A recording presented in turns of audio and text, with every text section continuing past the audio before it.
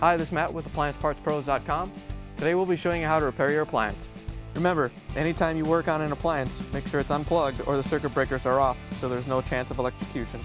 Also make sure you turn off your hot and cold water supplies. In this video we're going to show you how to change out the LG washer drain pump motor. It's going to be a very easy repair and should only take a few minutes to show you how to do it.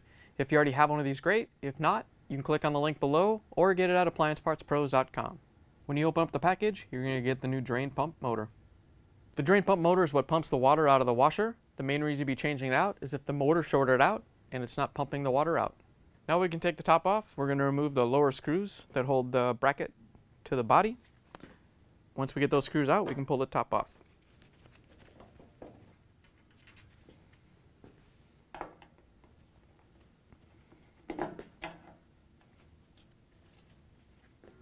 Now we can pull the top back. You want to pull it back just about 1.5 inches so you can clear the stoppers.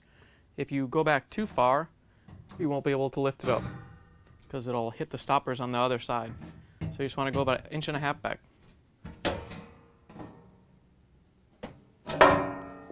Next we can pull out the detergent drawer and press down on the center in the back to release it so we can pull it all the way out. Now we can remove the 2 Phillips screws.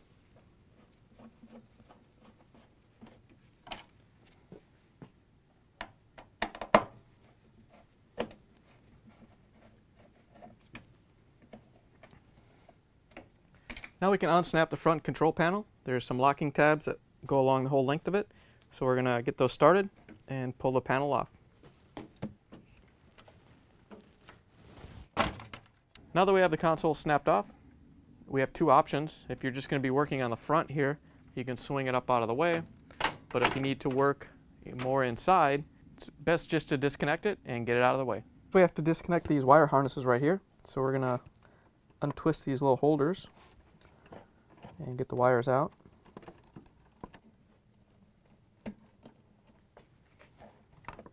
Then we can pull the wires out and disconnect them. All you have to do is find the release tab and press on it and pull it apart.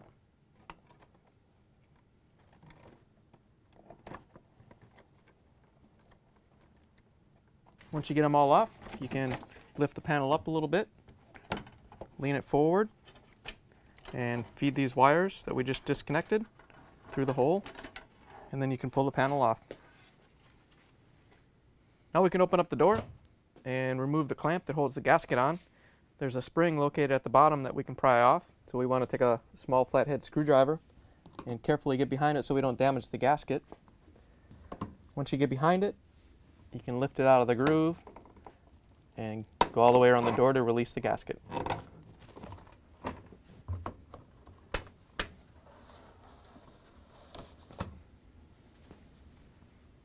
Now that we have the clamp off, we can take the gasket and kind of get it off of the front panel so it's out of the way.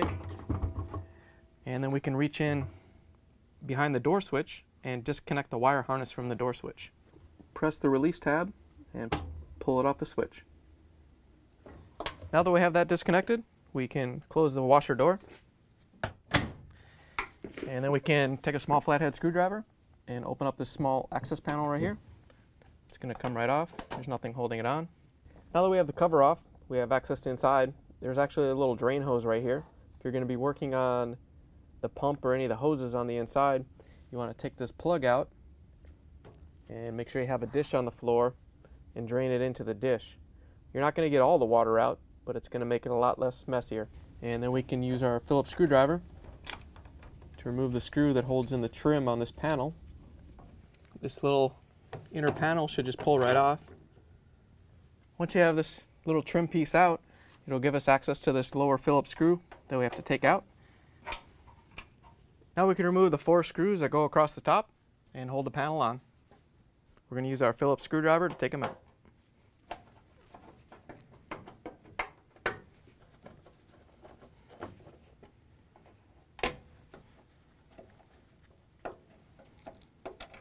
When you're taking the last screw out, you want to make sure that you hold the panel onto the washer. There's nothing else really holding it on, and it may fall off.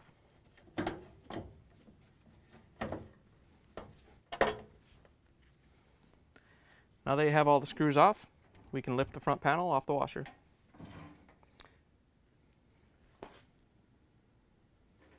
Now that we have the front off, we have access to this whole pump and motor assembly.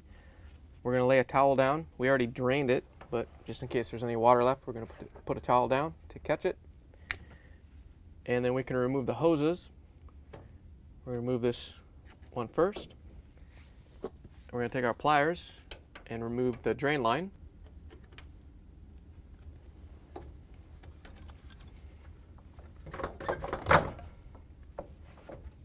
And then we can remove the tub to pump hose.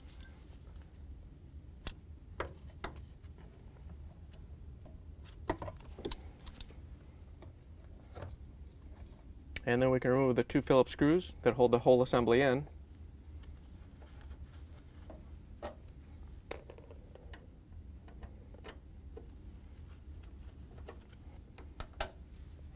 Now that we have the screws out, there's a little tab underneath that we have to press down in order to release it. Once you have that pressed down, then we can push the assembly back and get these wires out of the way. The drain hose that we drained earlier is going to come with it.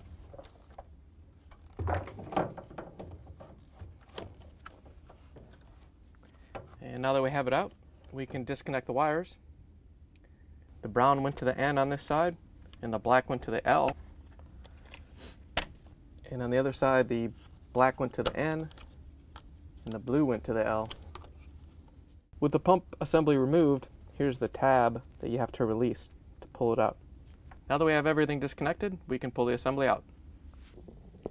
Here's the old drain pump motor next to the new one. If you already have one of these, great. If not, you can get it at appliancepartspros.com. We do have to use our Phillips screwdriver and take the motor off the old assembly. So there's a few Phillips screws that hold it on.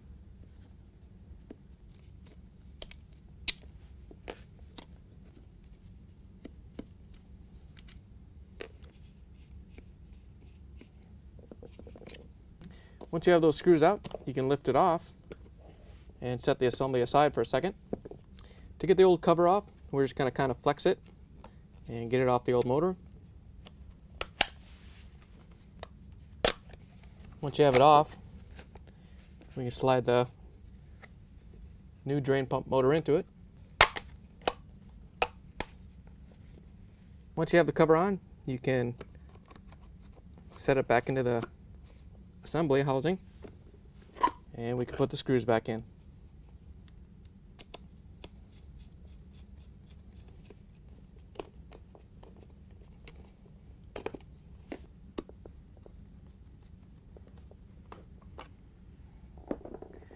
Now that you have everything reassembled, we can put it back in the washer.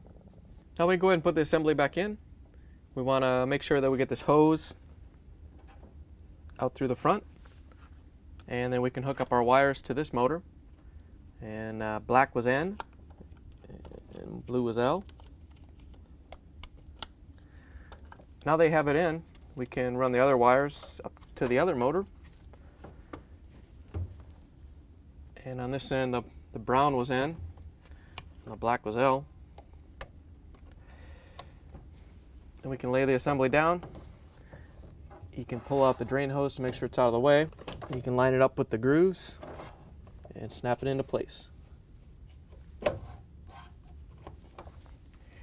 Once you have it in, we can put in the Phillips screws that hold it in.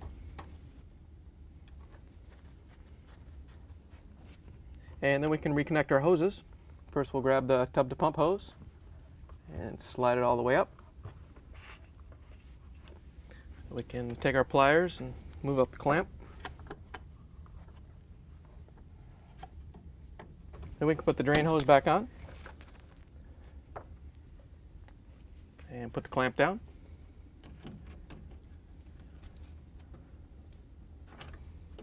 Now we can hook up the recirculation hose, make sure it's not kinked, and then we can put the cap back on the drain hose.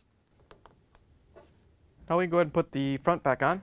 We want to take and set it onto the 3 tabs.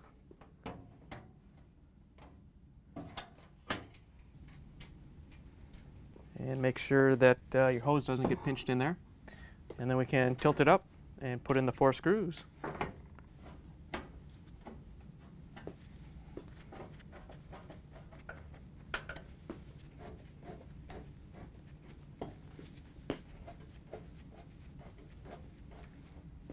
Next we can put back in this cover assembly.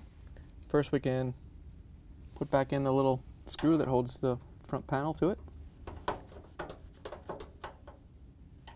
Next we can put the trim assembly back in. We want to pull out the drain hose and put it through the hole. Snap it into place. And then we can put the screw back in.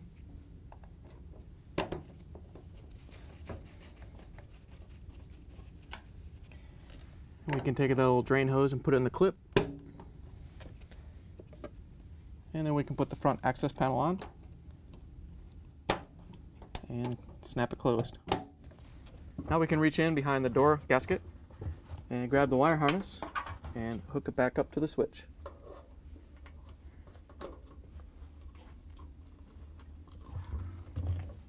Pull the gasket out so we can attach it to the front panel. We have to go around and make sure that the gasket is in this groove, so when we put the spring clamp on, it holds it in place.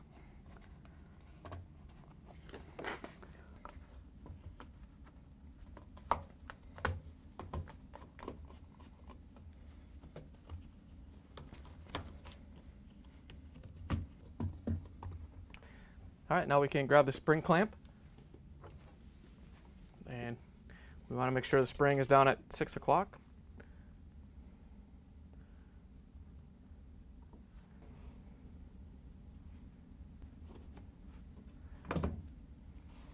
Once we have it stretched around most of the way, we can put the vice grips on and very carefully stretch out the spring and get the clamp the rest of the way around. You want to make sure when you pull back on this that you pull straight back so you're not pulling out and pulling the gasket off.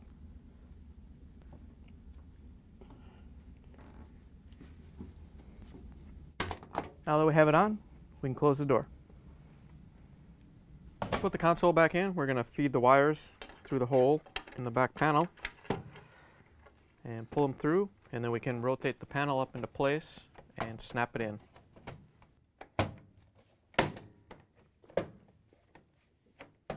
Now that we have the wires pulled through, we can connect them back to the main wire harness.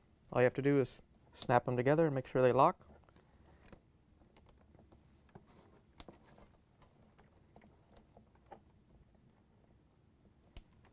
And then we can reconnect them to the wire harness holders.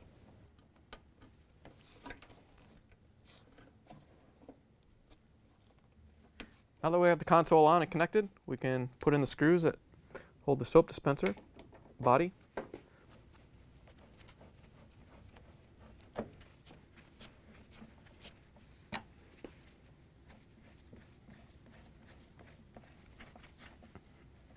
Then we can put the detergent tray back in. All you have to do is line it up and then push the release lever in so you can slide it all the way in. Now we can put the top on. You want to set it down a little bit back from the front. You want to make sure that the stoppers go into these little cutouts so they can snap into their little grooves. And we can set the top down and push it forward to lock it into place. Now we can put the screws back in that hold the brackets onto the top. Now that you're done repairing the appliance, you can plug it back in, turn the water back on, and give it a spin. Thanks for joining us for another successful repair brought to you by AppliancePartsPros.com. Check out our other repair videos on our site, Facebook, and YouTube.